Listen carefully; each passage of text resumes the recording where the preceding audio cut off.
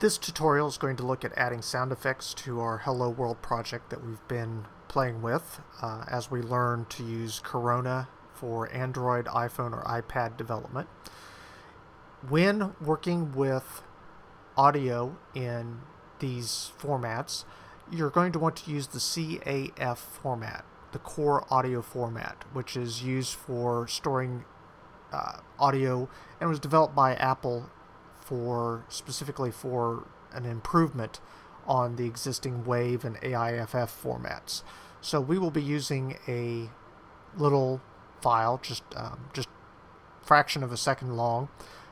Typically, when you're doing core audio format, these special effects sounds are going to be just a few seconds long, generally under 3 seconds in length. So I've got everything open. I've already put a file called beep.caf, or core audio format, in my Lua folder, as well as my button PNG file and my main Lua. So everything is present inside the folder that is needed for this program.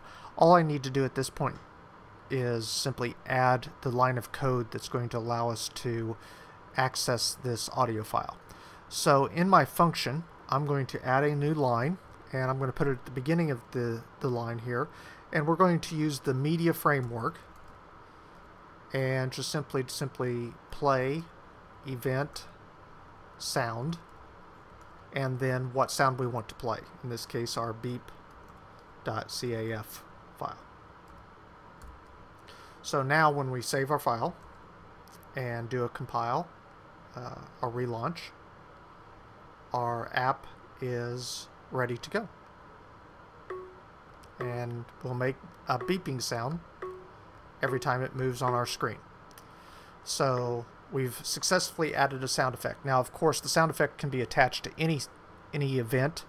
The fact that we've got it there, it's all set to go. This is a nice, simple way to add simple sounds to your system.